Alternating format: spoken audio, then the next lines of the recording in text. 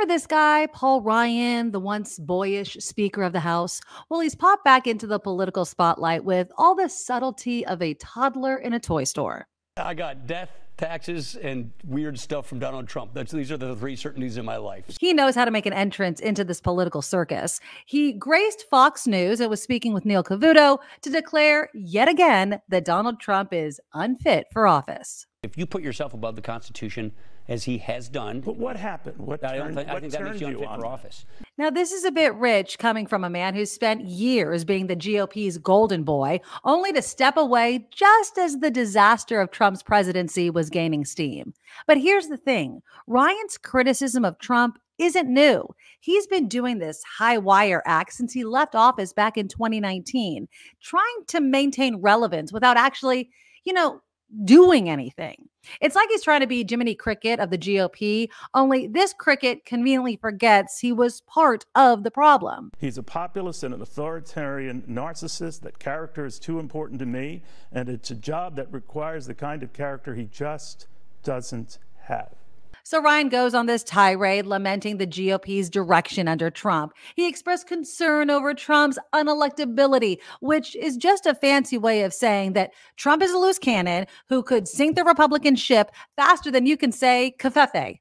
Fealty to Trump is what rhino is, meaning if you don't pledge fealty to this man, then you are a rhino. It used to mean a liberal Republican versus a conservative. I'm a conservative Republican. Ryan's performance on Fox News was a masterclass in stating the obvious, while pretending to be this bold truth teller about Trump's political identity. He's a populist. He's not a conservative. I want to see someone who has fidelity to principles. I would prefer a party that is based on principles, not personality or populism. This populism is untethered to principles, and that's why, I'm an anti-establishment Republican. Then there's Troy Nehls, a cigar-smoking asshat who seems determined to give Marjorie Taylor Greene a run for her money in the conspiracy theory department. You know him.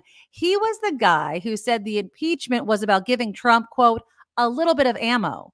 And you can't forget when he looked at George Santos's ethics issues and basically shrugged, suggesting the party should care more about its majority than those pesky things like integrity. Yeah, Troy Nehls is a piece of work, but this kind of rhetoric is Nehls' bread and butter. He's part of a growing faction of Republicans who've realized that substance and reason, it's just overrated. Why engage in thoughtful debate when you could just spin wild stories and hope they go viral? But Nehls has his own controversy on his hands. Now there are questions surrounding Nehls' military service claims, specifically his beloved combat infantryman badge lapel pin. Now, according to CBS News, his badge from Afghanistan was revoked because he served as a civil affairs officer, not as an infantryman or special forces soldier. It's like finding out your favorite action hero was just the guy who fetched coffee on set. What's even more surprising is the number of Republican lawmakers who are now calling Nehls out. There are actually some in the GOP accusing Nehls of stolen valor for wearing the lapel pin meant for those who actually saw active combat.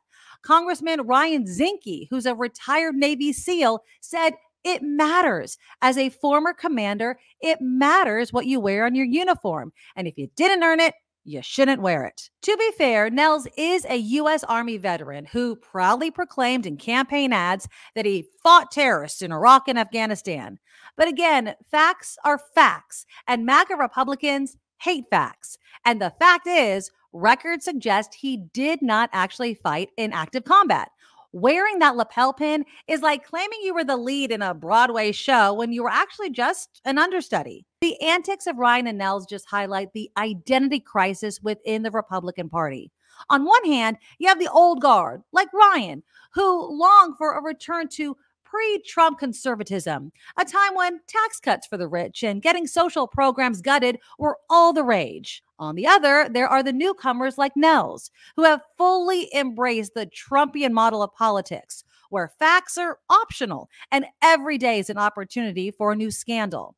Ryan's criticism of Trump is less about saving the soul of the GOP and more about positioning himself for a post-Trump future. He's like that ex-girlfriend who keeps reminding everyone she dumped the guy first while conveniently forgetting she stayed with him through most of the relationship. I got death, taxes, and weird stuff from Donald Trump. These are the three certainties in my life. Meanwhile, Nels is perfectly happy to ride the Trump train until it derails, at which point he'll probably blame the deep state, the media, or possibly even aliens. Both Ryan and Nels have mastered the art of using the media to their advantage.